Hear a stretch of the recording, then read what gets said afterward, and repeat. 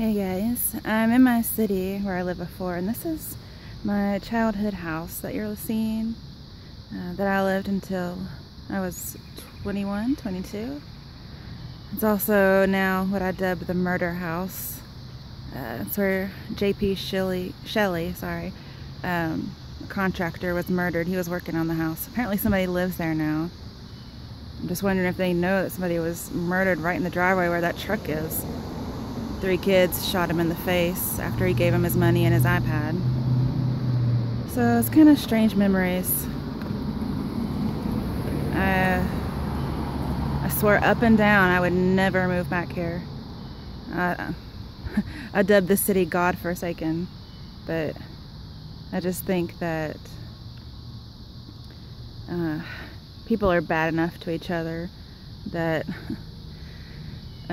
even though I believe that there is such an entity as Satan, that there really isn't a need for one, seeing as how people are just so evil towards each other. But yeah, just a little spiel.